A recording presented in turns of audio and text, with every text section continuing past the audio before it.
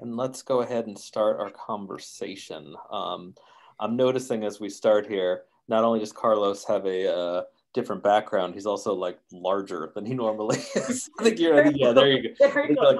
I think you might be right up against the camera or something. But Carlos, what's going on in your neck of the woods? Oh boy. So we just finished teaching an 8-week class. I actually taught it with Claire, a yeast metabolic engineering class. And now we started high throughput discovery and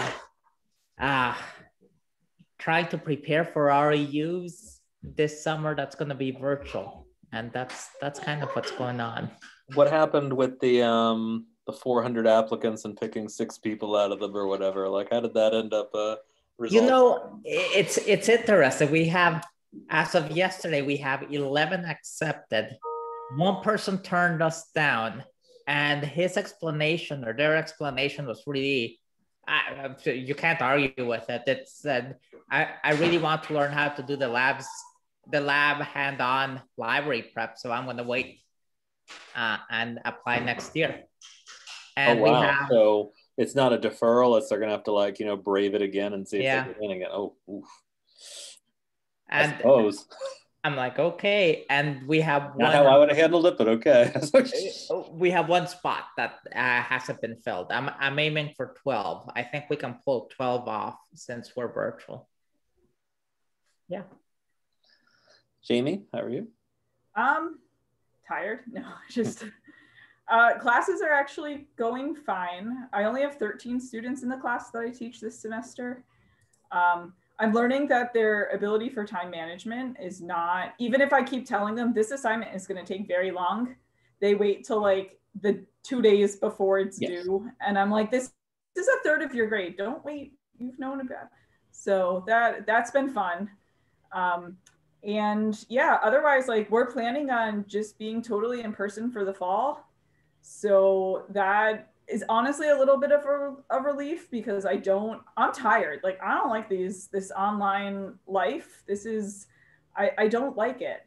So I would like to figure out a better way to be in person safely. So I'm really looking forward to the fall and fall labs again. But I'm doing labs virtually this spring, and we're like just starting that. So that will be interesting. They're doing, I'm doing Amazon wish lists. So I'm sending those out in terms of what they have to buy, because there's no course fee for it now. So we'll see how it works, I guess. And the other thing I've been working on is we somehow got a new hire for our department starting for the fall. So I'm on the search committee for that. So I've been reading applications for the past like week, and it just makes me realize that people don't read the posting. And that's very, very frustrating, where I was like, you don't even fit within anything that, so short story, but it's for like a water chemist. If I get one more that's like water's a solvent, so therefore we fit, I'm like, I will literally lose my, like, I can't. I've already heard it like 3 or 4 times out of 50 applications. And I was like, yes, I also drink water, but that doesn't qualify me for this. So that's where I am right now. This is my little break from not reading applications. Amazing. And Anjali, how are you doing? Doing well. Good morning, everyone. So, nothing much. I just answered my NSF negotiation questions for the ATE grant that I was working on. That's a good sign. Yeah. So, what kind of grant is it? I'm sorry. It's a grant to start a program in biotech, more specifically ag and plant biotech. So it was a good learning experience. Regardless of it, I get it or not. But then I have an HSI one that I'm really hoping should work. But nice. But other than that, I'm teaching a course in plant propagation. And talking of lab, and I just want to echo what Jamie was saying. They don't read the directions. I just gave a simple model to interpret about the interactions of the different phytohormones in seed dormancy, and they didn't. They just went crazy. They They didn't even read the figure legend. I just asked them to interpret it. So that's the problem I struggle with. Students don't read the questions, and they just get overwhelmed because they're not doing their regular reading until they are forced to do something. So that's nothing new I discovered, but in the Zoom, it was more fun. Yeah, I wish I could tell you that was abnormal, but yeah. Are your students telling you that you're giving more work this semester, even if it's like the exact same quantity of work they would have gotten last year? So I am making them read a lot, which is different from, and I'm not giving multiple choice questions at all. I'm just giving more formative assessments, and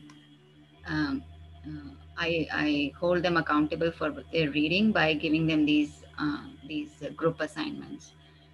So, and I think I should transition completely to that, when I go and teach in person, because again, going back to the idea of, testing them on low stakes exam and on low cognitive level, memory recall questions doesn't go any good to anybody. So I just want to experiment that, just doing what I'm doing in the Zoom right now and doing it in person. Yeah, no, I was just wondering, and to Michael and Carlos too, like I've had students not complain that I'm giving more work, but kind of be like, are we gonna have homeworks every week? And Yeah. are we gonna have a lab handout every week?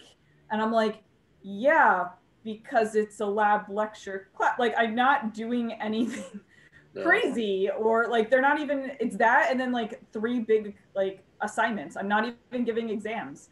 And I'm like, I feel like I'm giving less work, but I'm getting, as I said, not complaints, but like concerns about workload. So I don't know if it's directed towards my class or if it's their other classes are overloading them on work. So they're not. I think that was my point. I think it's comparative. I think, okay. And it could be the opposite.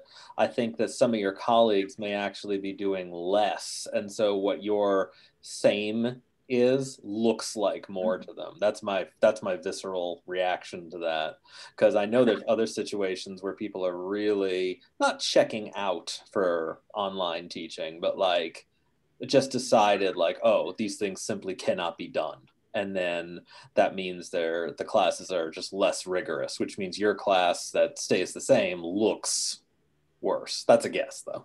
Yeah, I've like never really gotten, I mean, right, it's a lab and lecture, like you should have a lab assignment due at least once a week, and if I'm not giving exams, I have to do a homework. I have to assess that they're even coming and paying attention. So I was like, and I pare down the homeworks, but yeah, I keep on. So I'll be curious with like course evaluations at the end. I was like, I can't do less, because otherwise you're just not going to show up to class if all you have to do is a lab handout and then 3 assignments. There's no accountability.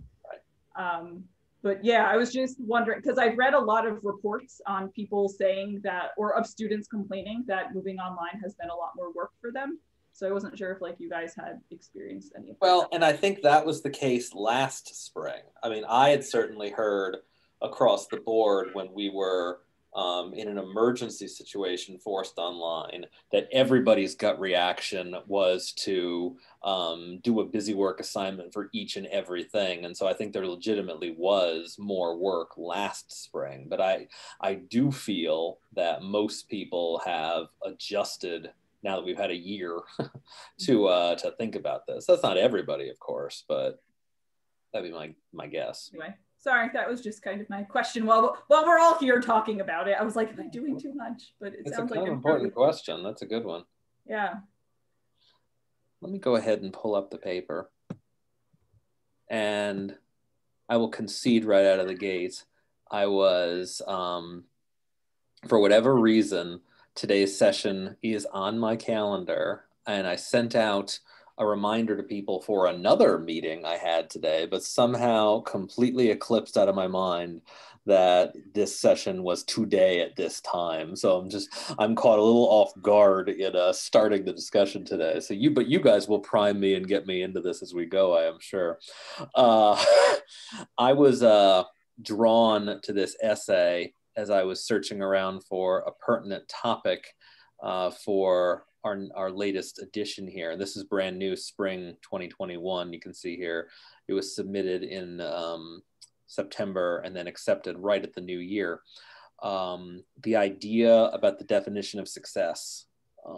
And this is an extension, I think, of a lot of conversations that we're having on curriculum, on everything that we're doing through the lens of equity and inclusion, which is not to suggest that nobody thought about it 2 years ago, but we certainly have provided much more concentrated consideration of an idea of equity and inclusion than we ever have before. And what this paper does is do a meta-analysis. Basically, let's go take 5 years worth of research articles in CBE, LSE, and let's try to come together with a definition of quote unquote success. I know this is something I have thought about in my own work because I have my own kind of conflict isn't the right word, difference of opinion, how about that, with colleagues of mine about GPA being the be-all end-all of figuring out success versus failure.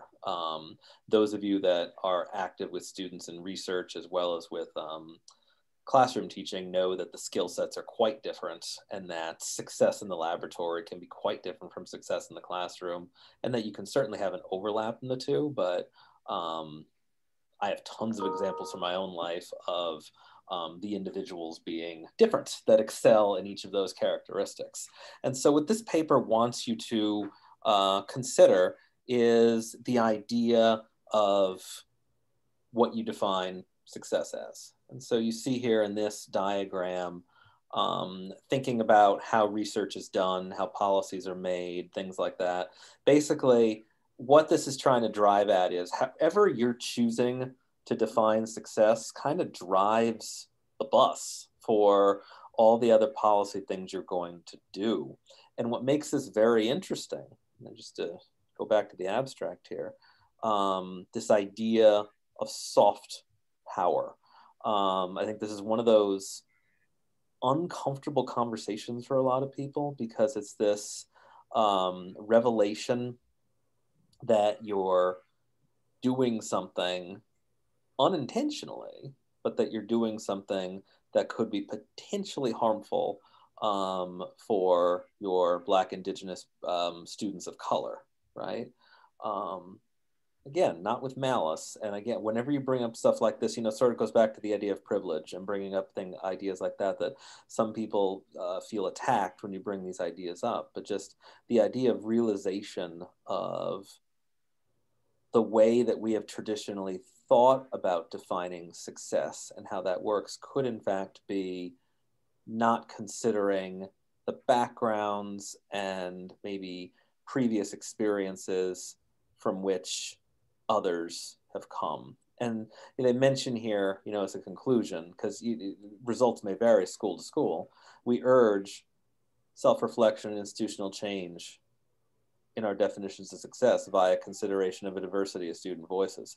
And that's I think, admission right out of the gate that when you are looking at the content of this paper, you're not going to probably find a very satisfactory, oh, well, this is clearly how you should be doing this.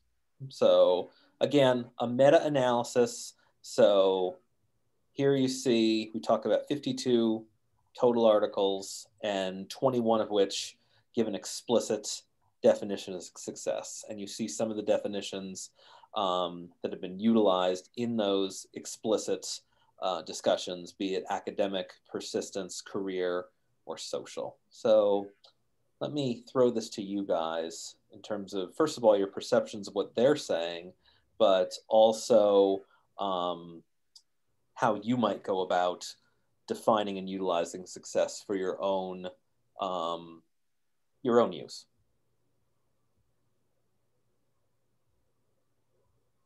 I mean, I guess I'll start because I'll think about this right now in terms of awards because I'm in charge of our awards committee, which we do heavily use GPA for. You're talking about student awards. Student awards, yeah. So, which is also, really important for their success because that's how they get recognized within the department.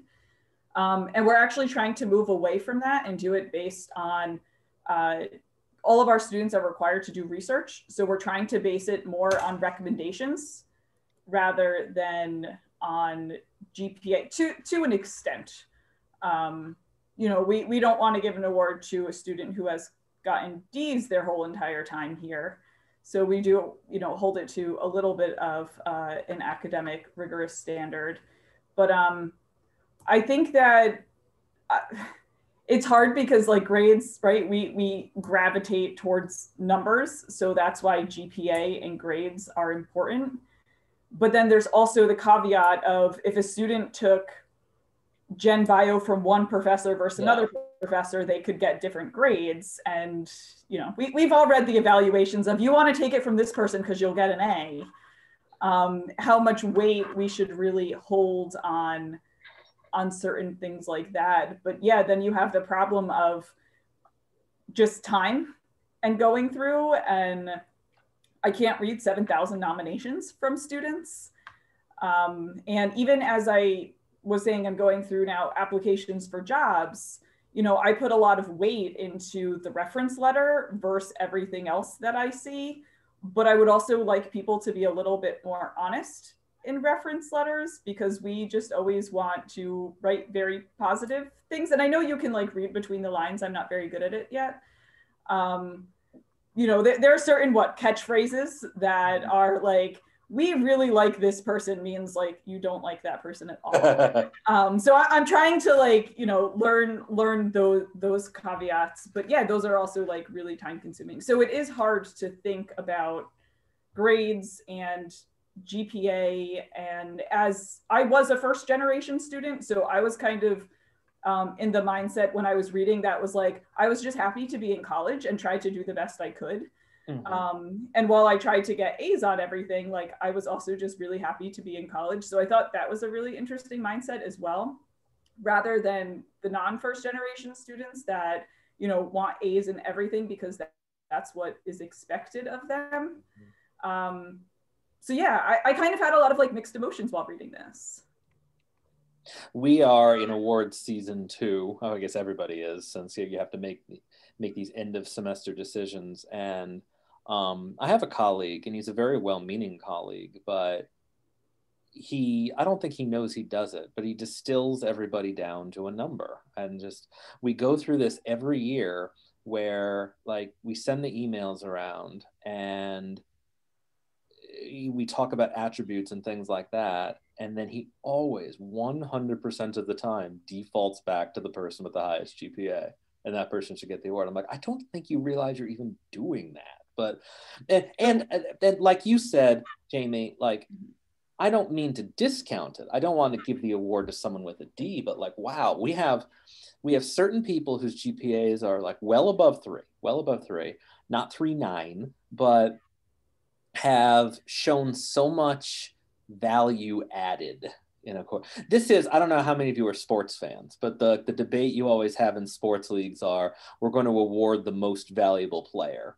And you have to define what valuable means. And so this is sort of the same argument. Like, is the person you give this award to somebody who has shown, you know, started from here and gone all the way up to here, as opposed to the person with the 3.9 that probably started here and went to here, you know, like didn't really need the extra help. And I don't mean to penalize the other person, but it's like, I want to use this opportunity to recognize someone who's come such a long way. And so I have a trick if you want it, because I'm in charge of all of it. I'd love so we have a cutoff GPA. I think it's like a 3.0 for certain awards. So I go and take everybody with the 3.0 GPA, and I just sent it out as a list, not in order of GPA rank, so that they just have the list, and then we solicit nominations for it. Like so they don't know that or something. They don't know who the top GPA person is. They don't know the 3.9 from the 3.0. That's cool. So if you want a way to get around that, that's one of the ways that we've tried to be a little bit more. And then we just, you know, hold weight to the nomination letters. So just a suggestion if you have somebody who keeps on doing that. I will take that suggestion. Thank you. Carlos, you wanted to say something? No? Okay. I do appreciate on this list persistence, and that might be related to sort of the biases, frankly, that I'm expressing here about like, I really am always struck by those students that come in and clearly benefit and clearly flourish in a program, right? Like they show success not by the highest GPA, but by just building themselves up in the most obvious way possible. And so I like the representative quotes. If you look at the representative quotes on these 4 particular topics, in terms of relevancy, I relate to that particular quote. Success was defined as a student remaining in the course between registration and the end of the course and receiving a grade or C or better. Yeah, that sounds great. Now, to be fair, I have no idea from that lifted quote what this paper was about, what the objective of the study was. So that definition is not always going, like, if retention's not my primary goal, if retention's already fine and I just simply want to improve something else, yeah, that's not going to be a great measurement. But depending on what I'm trying to do, I'm struck by persistence as a really powerful tool of considering success.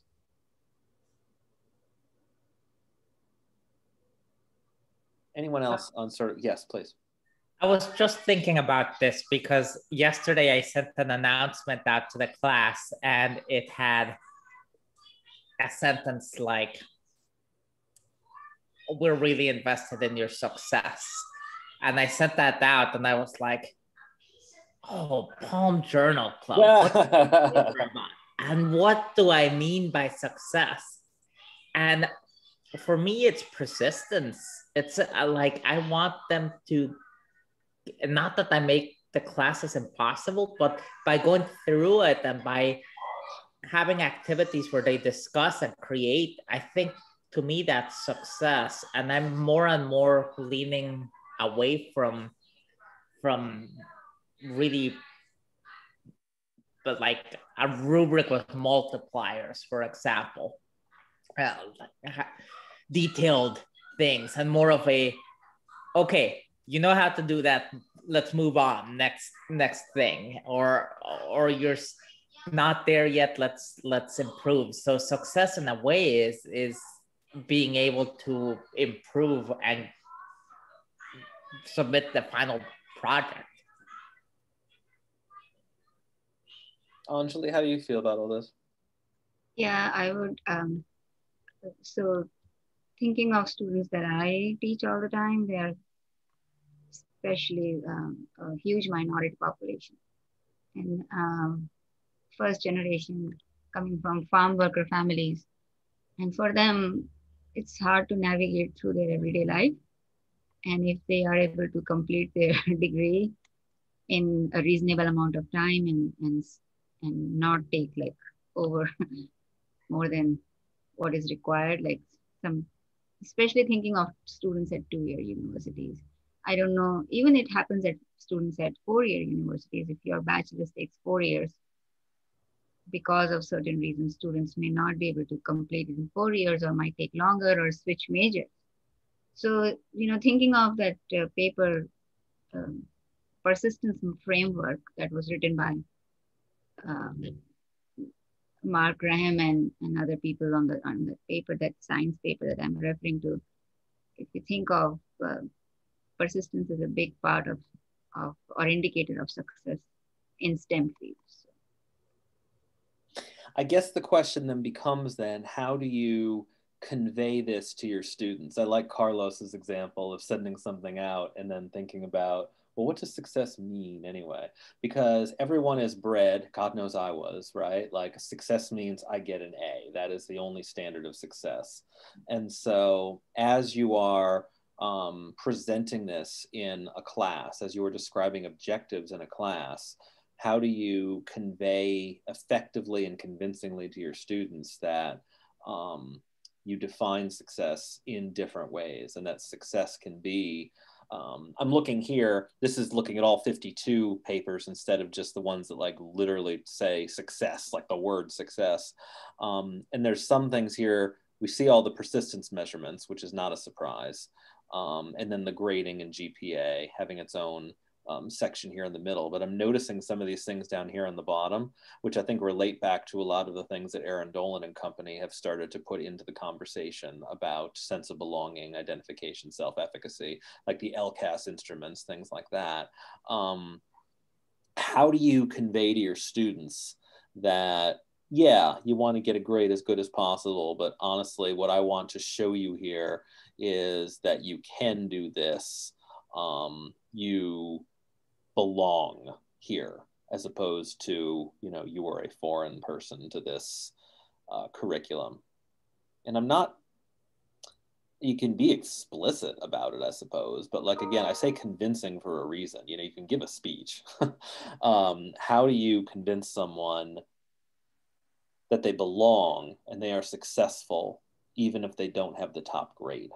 I think that's the dilemma. So very quickly, the idea that I convey all the time in my class is it's taking a course is not about getting an A or a B or a C. I just flat out say that for me, the grades don't matter. What really matters is that if you're able to apply the knowledge that you gain here into your workplaces. I try to relate it to their ultimate career goal or the degree they are trying to seek. And I say, okay, if you're trying to be a plant science major or if you're trying to be a PCA, you might wonder that why we have to talk about hormones, why we have to talk about pH and all that. You know, the idea is that you should be able to package it and solve a problem where you have to apply all this knowledge. So I'm not going to test you or defining pH and all that. For me, it's all about problem solving, and problem solving. If you master the art of problem solving at the end of the course, that is what defines your success in the course. That's how I try to talk to them. Yeah, I try to do the same thing. They don't buy the whole, like, I don't care about grades thing, unfortunately. But I know that one thing that I have tried to do, especially now that we're online, because I don't actually see the students or talk to them, is I just try to make my objectives as clear as possible so that they know why we're doing certain things. And then I've really been trying hard to give examples of what is an appropriate response and what is not an appropriate response. I mean, I learned very early in my career that if you ask an open-ended question, that could be answered with a yes or a no. There won't, if you don't say why or why not, they're not going to tell you why or why not. But then there's different levels of the response that you get from why or why not, in terms of you put a lot of thought into it or you just gave something very superficial. So I've been trying to do a much better job in my assignments in saying, like, especially my bigger assignments, like, here's an example. This will get you full credit if you put this level of thought into something. If you're going to put this level of thought, then you might only get partial credit. If you give me one half a sentence, then I'm just going to give you a 0 for it. Because otherwise it is really hard, because they don't know my expectations because they can't see me. Right. And then, you know, we run into issues in terms of like, well, why did they get a 5 out of 5 and I got a 4 out of 5? And if I just kind of have something to, so I've been doing all of my students' assignments like twice, just so that they can see that level. And I don't know, my first assignment was due yesterday, so we'll see how well that went over. But just trying to be a little bit more explicit, but then also explain why that I want everything, so that they have a better understanding of, we're doing X, Y, and Z because when you go into your job, you're going to need to know how to think through this problem or to use this skill. I think they need some sort of justification. I've heard the word busy work a lot, especially since we went online. So I'm trying to justify, you know, I'm giving you homework because I'm not giving you exams. This is not meant to be busy work. And just, they feel like they're getting a lot of busy work all the time. But if you can justify why you're doing it, then it seems to go a little bit better. Just one thing I want to throw in was, I was listening to one of this Erin's commentary, or she was giving a webinar. And she said that we have to hold students accountable for their intellectual contribution in their learning. And that's what it is. In Zoom, I think it forced everybody to be more accountable of what they're doing. And it should be the norm, I believe. I think it's a great learning lesson for everybody, for instructors and students. And maybe it will help them rethink how to navigate their courses. Hopefully. Absolutely, absolutely. And Jamie, as cliched as it might sound, the whole real world application thing makes all the difference in the world, right? If you here's why you're doing this and here's how it's relevant, you get the responsivity that you might not get before. And I actually have a colleague in another class. It's a non-majors class, but does what you are describing there, kind of, sort of, which is like, oh, you want this grade, you're going to do this much work. Like, he's very explicit, almost like a contract. Like, this will get you a C, this will get you a B, this will get you an A, because in that situation, you just need to know, like, some people are good with just getting the C and being done with it. And for other people, they want to excel more in that. And having that explicit discussion can be a really good thing, almost like, again, a contract. Well, and there was a really interesting article, and I don't know where it came out a few months ago, which is why I have been more explicit, which I guess in the online world, students don't know how long they should be spending on assignments. So you actually have students spending a lot more time on things that they shouldn't be because they don't know you. So I kind of explicitly say in 4 to 5 sentences, or this should not take you longer than an hour. Because I was getting some students that were spending hours on something, and I was like, you shouldn't be spending hours, or they're giving me pages of things. And I was like, I really only wanted 3 or 4 sentences. So that would have been me. So I've been trying to do much better in terms of like, here are not only the expectations, but, I really only want 4 or 5 sentences. Like, I don't want 2 pages of something. Don't spend 10 hours on this, only spend an hour on it. So yeah, I think that will make them feel better, hopefully, knowing that I'm not giving 10-hour assignments where it's just read this paper and answer 5 questions. Like, I don't want a novel when I'm done. I have a lot of these to read. Exactly. Michael and everybody, I have to leave, but I would try to join next Friday. I really love the group, so this discussion and really helps me keep reading the literature. So I thank you for arranging this. Well, we'll see you next time then. Thank you. Bye-bye. Bye. Yeah, so Michael, I don't know if you read, it was like a pretty well circulated article at some point about like the quantity of students were just spending way too much time on things because they had no idea expectations. No, I'd be really interested to see that, actually.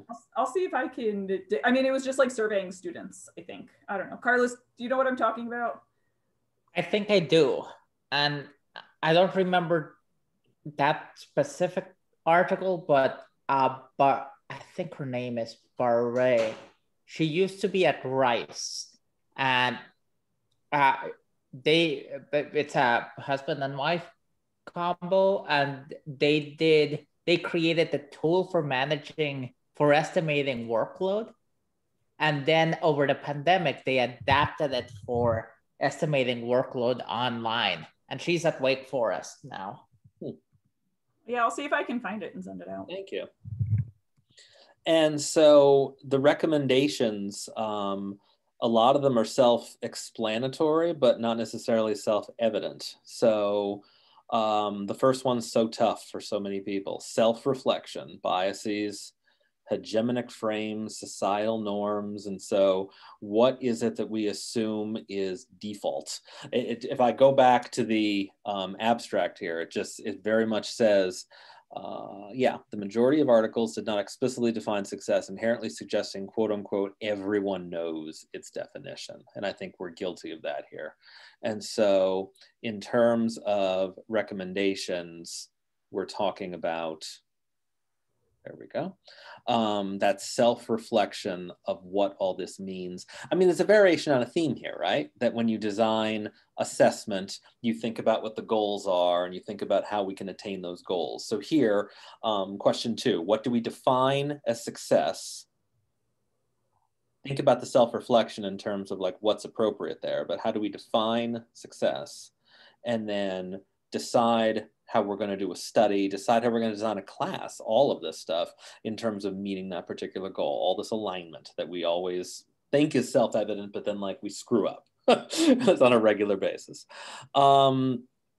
Thinking about your student population, think about capturing the perspectives of minoritized students. And again, this is written from the context of studies.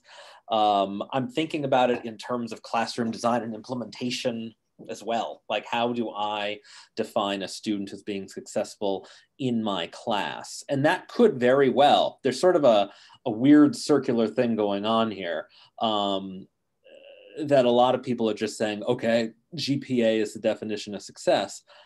Well, you have control over that, don't you? Like, how do you grade a class?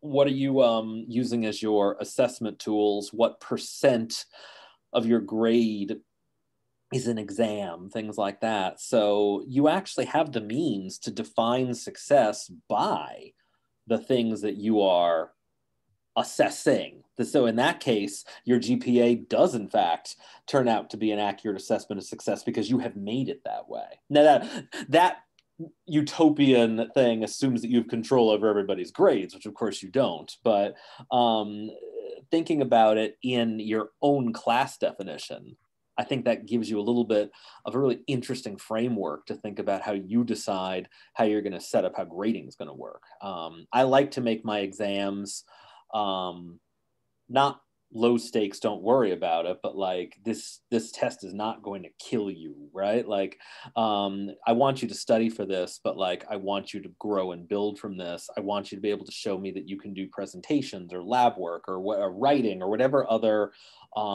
things that we can use to show that you've got skills. It's just a means of expressing those skills. So I'm drawn very much to those recommendations. Yes, Jamie. Yeah, no, I think that goes hand in hand with class size. I mean, you can easily do presentations instead of exams, but you can't do it in a class of 300. Fair. So I think that, you know, that has to be part of the conversation too, which is, you know, that great for a class of 13, but for any larger, or even like I'm doing book reports for my students instead of exams, I'm focusing on the quality versus quantity this year. So we'll see how that goes. But I can do that because I have 13 students. So I can read 13 book reports several times.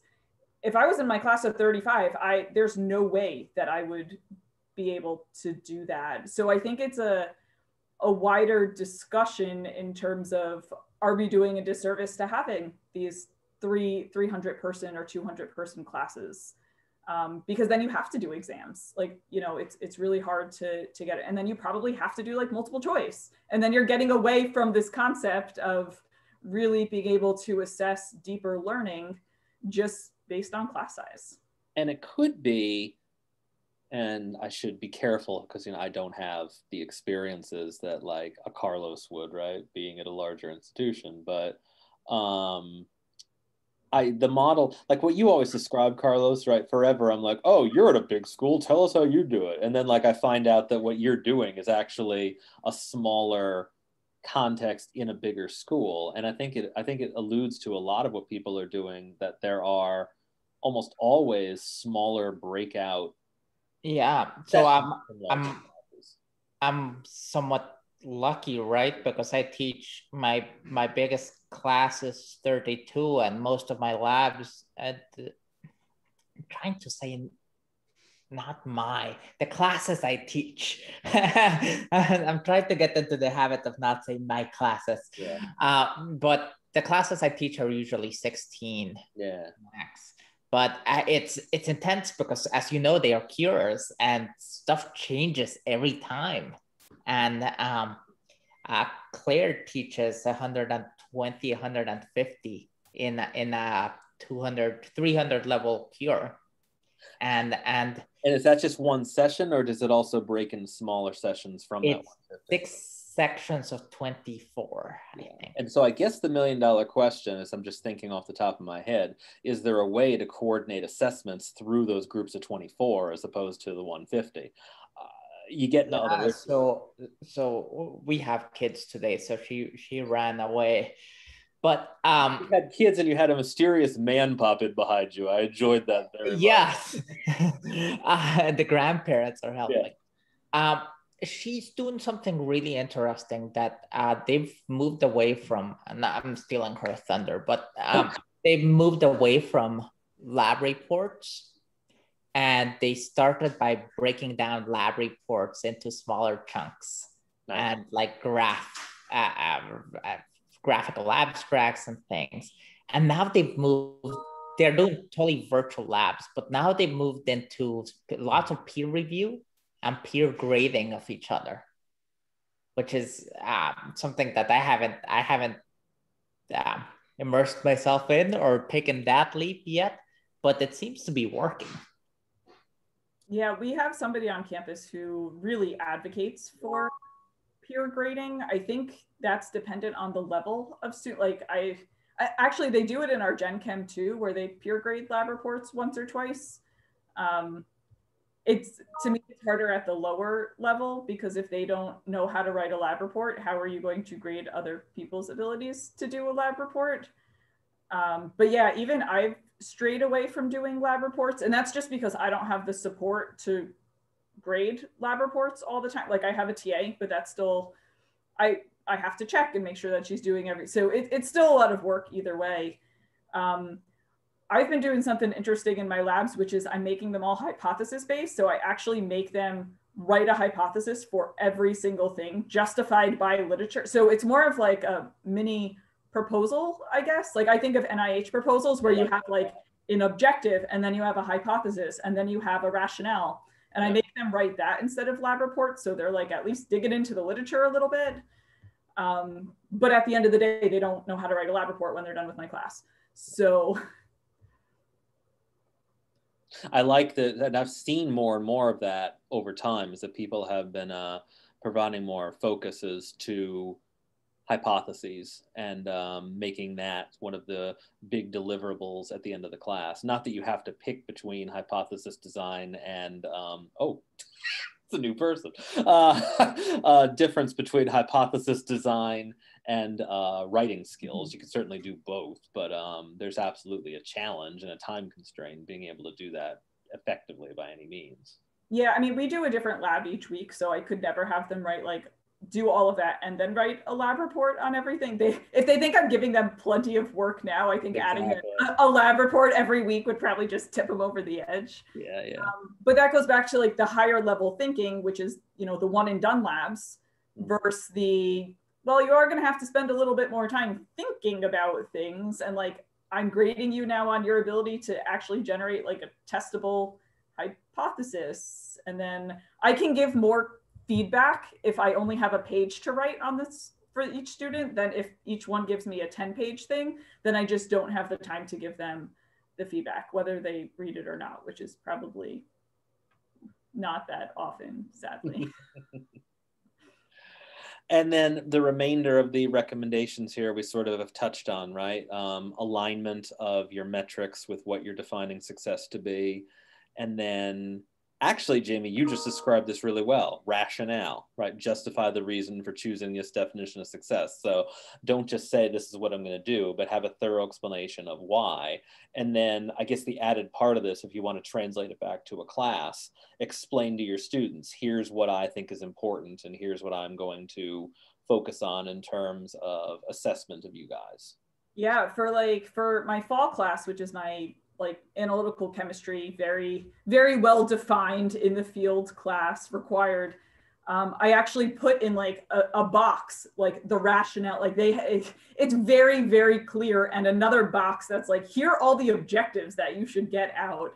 Because I was finding when I took over the class, because I've only done it, this is now my third year, I was reading the lab reports, and when I couldn't find the objective as the person who was supposed to be teaching the class, I was like, how can I expect the students to know what the point is if I can't figure out what the point is from the person behind me? So I did spend a lot of time actually writing objectives, rationales, talk about it several times when I do my pre-lab lectures. Always start with that slide, end with that slide.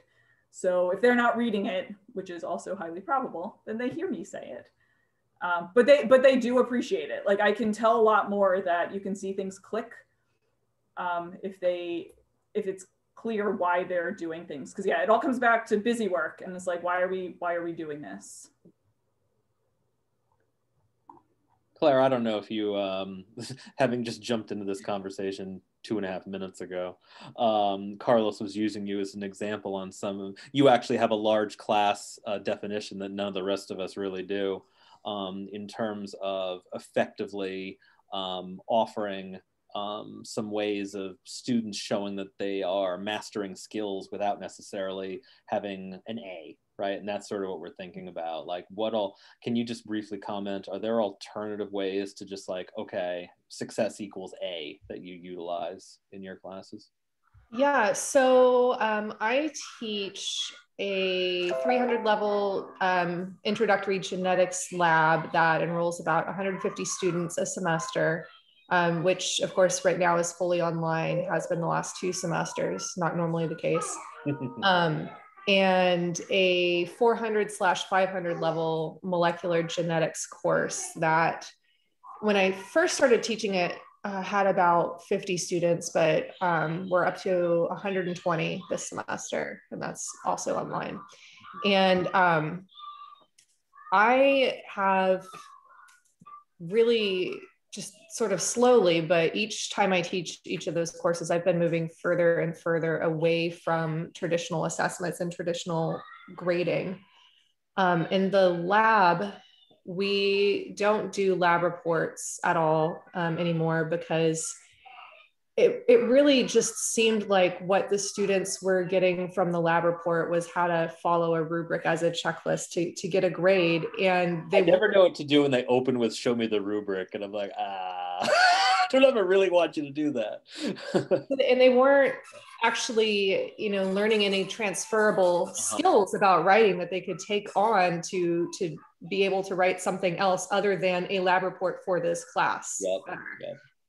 And it didn't seem to really have any relationship to being able to write a scientific paper or anything like that. So what we are doing now, and of course it's totally different because it's still a cure, but it's online. And so the students are growing sourdough starters at home with or without different fruits that they choose. And then they're sending them back to us to do 16S and ITS sequencing to identify the microbial communities in their starters. And then once we get all the data, everyone gets to share everybody's data and use it to test hypotheses about how the addition of fruit or other variables, what kind of flour they used or whatever, might influence that community. That's really cool. Now, do they make the bread at any point? That's the other question. Some of them make bread. Some of them cannot stand the smell. And so as soon as they submit their sample for sequencing, they're like, I'm done with this, and they toss it. You go either way. But so what we're doing now in that class is we've taken more of a public science bent. And so they are blogging. So every student has a blog, and their blog for each week, we give them like, here are things you need to be sure that you talk about this week.